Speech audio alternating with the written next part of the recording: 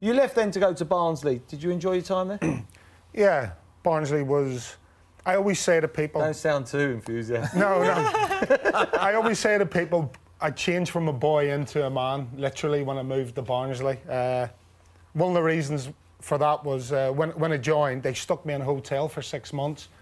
And the hotel was... And when I say literally, I mean literally 50 yards away from the local night spot, the local nightclub of Barnsley. So if anybody wanted to find me in Barnsley and it wasn't on a football pitch, it'd either be in the nightclub or in the hotel across the road. But it was a real eye-opener for me as a 19-year-old going there. And, you know, the football sometimes just got in the way. It's true to say. What is the Barnsley nightclub like? Well, when I was there, it was amazing. You know, the amount of people who'd never heard of Barnsley as a night out and then came, just they couldn't believe how good it was. It was a bit like a mini Newcastle at the time. I don't know what it's like now. I obviously don't go nightclubbing anymore. You know, I'm past that stage in my life. Last week. Yeah. And but yeah, you know what? We had some fantastic times at Barnsley. It's got to be said, and most of them were more off the pitch than on it. So.